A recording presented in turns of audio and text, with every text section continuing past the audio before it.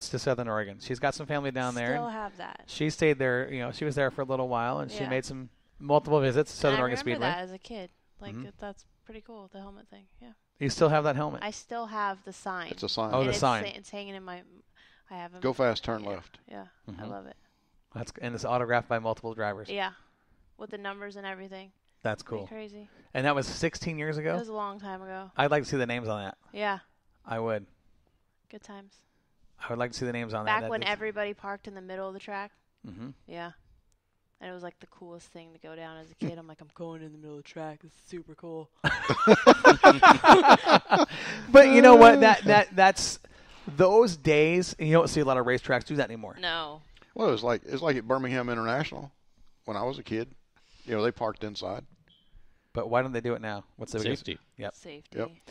And I get it. As a track owner or promoter, I get it. Safety, which means less insurance claims. It's an overall better thing for the teams.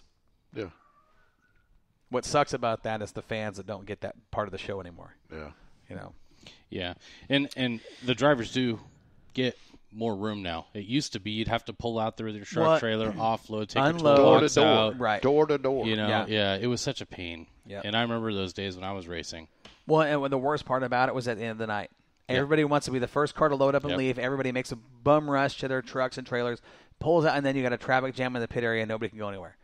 Then you sit there longer. Yeah, it was horrible. I remember those days. I mean, as good as it was for the fans, it was end of the night was that bad for the teams, But it is what it is. Lids for Kids, drivers, listen to me. If you want to donate a helmet, we would greatly appreciate it. We will make sure that money goes to a good cause to help a kid, That's something that we take pride in here at Moxie. Yeah.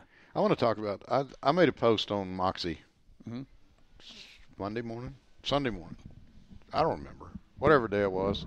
Because, when we go to the racetrack and we're coming home, it's Saturday kind of bleeds into Wednesday. Yeah. Yeah, it does. Yes, it does. Yeah. But, I was so pumped Saturday because I was doing something that I thought was going to be grand scale, Gran Turismo style, and then come to find out that technical problems let me down.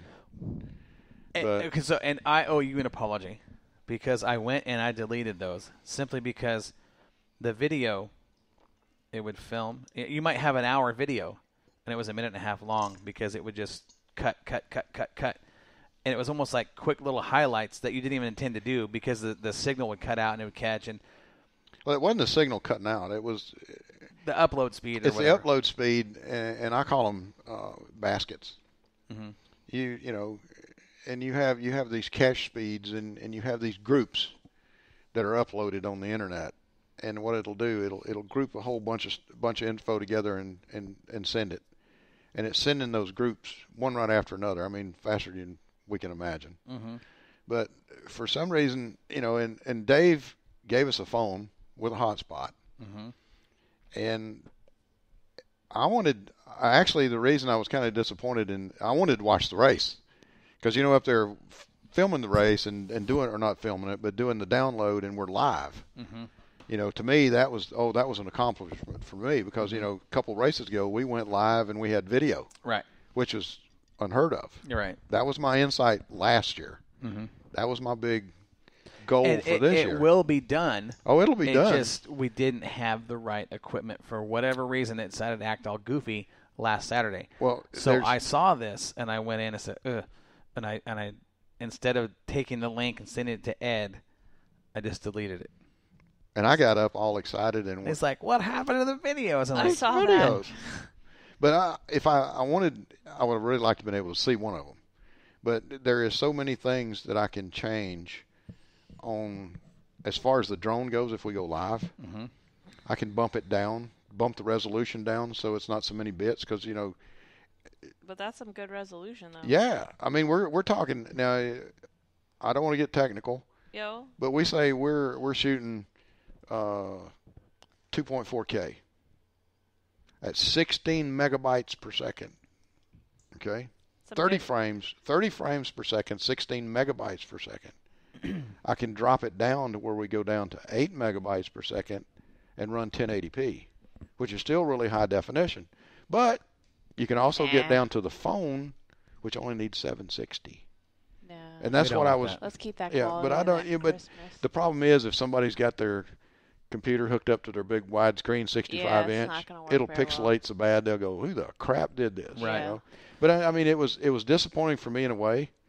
But once we get a good upload, I think we'll be fine. I mean, we've got it figured out. Well, we've got it figured out now. We've got the equipment, so we just got to get it working. Yeah. But I just wanted to say, sorry guys, I did my best, but we'll do better. And it wasn't anything you did. It was just it's not up to our standards, right. and I understand why you did it. That's I understand, but it was like I was all pumped up because we talked about it all the way home, and I seen people down in the stands with their phones out and they're watching because Corey was telling them, jump on Moxie Media and you see this live. And man, all of a sudden, all these phones lit up. Well, and it wasn't just the phones right in the stands. It was it was everywhere. Yeah, they were everywhere. But we're going to get this ironed out. We'll get it ironed out. Well, we'll do well at the Bud Nationals. Advertising opportunities for that broadcast are still open. We do have some opportunities for if you want to advertise your company on the national broadcast from the Budweiser Nationals at Bakersfield. Contact us. We'll put together a package for you and get your commercial on the show and get it on the Bud Nationals broadcast from Bakersfield as well. And if there's sponsors out there that would like to see and have a video of their driver in their car, on the track, in the track, around the track, you come to us, tell us what we want, we'll make you a package. We will. Yeah, we absolutely will. Definitely make a great video that you can approach other sponsors with or, packages for sponsorship on your car. Advertising opportunities available right here on West Coast Wide Open. We've got plenty of room for commercials. So if you guys want to advertise on the show, get a hold of us. It is not expensive. I think you'll be pleasantly surprised.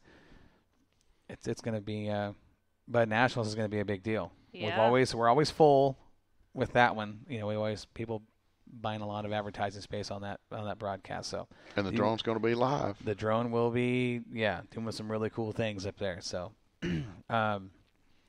Saturday night, looking forward to it. I tell you what. Me too. Since we had such a good race on those pro stock, I'm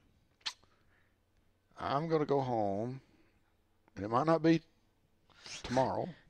It might be Friday afternoon. Friday afternoon would be perfect. I'm going to put that race up. Okay. Just like I did on the late model race. Yep. I'm going to put that up with some highlights in it, and we have some in-car cameras that I need to get the cards tonight.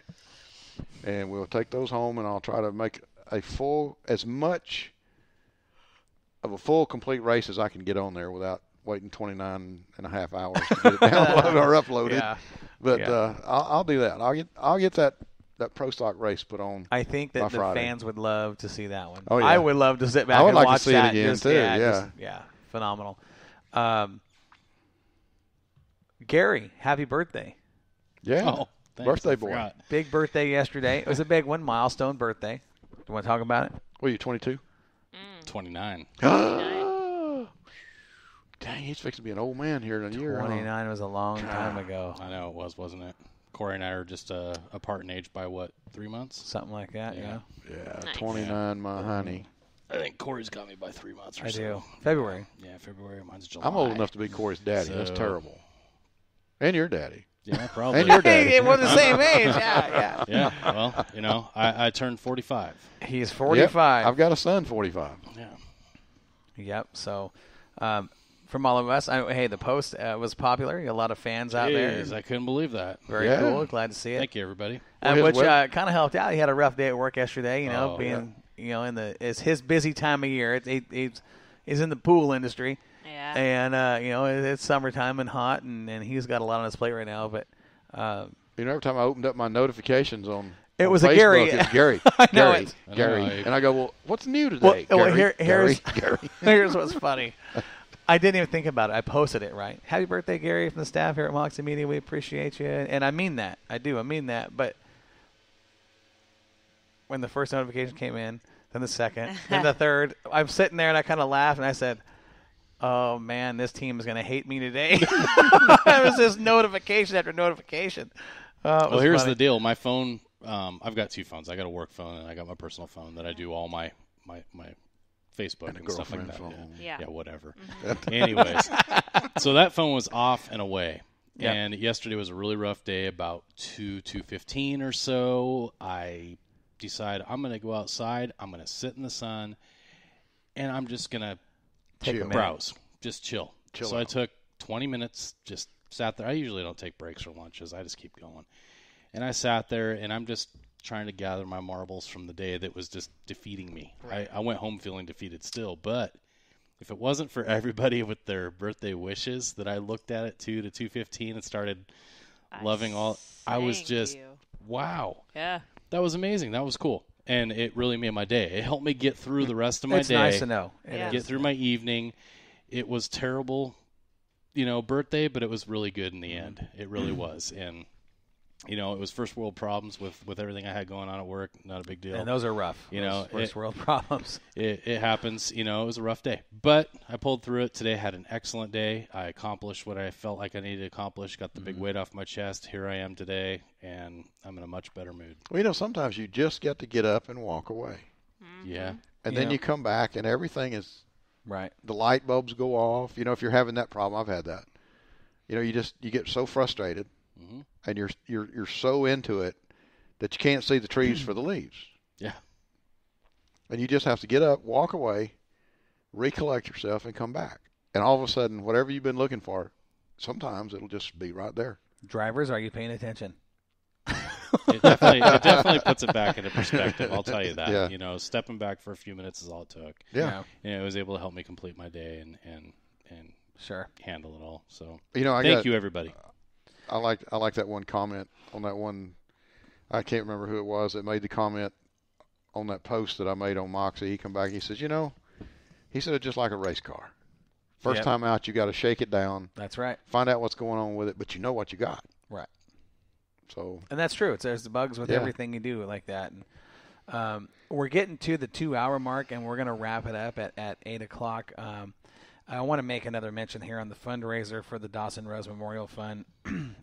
If you guys can attend Southern Oregon Speedway this Saturday and you want to help out, I know we've talked about this. There's a post on Moxie. You can find it. It's got a picture of little Dawson and 3 shots of the helmet, 3 different angles to show you the autographs.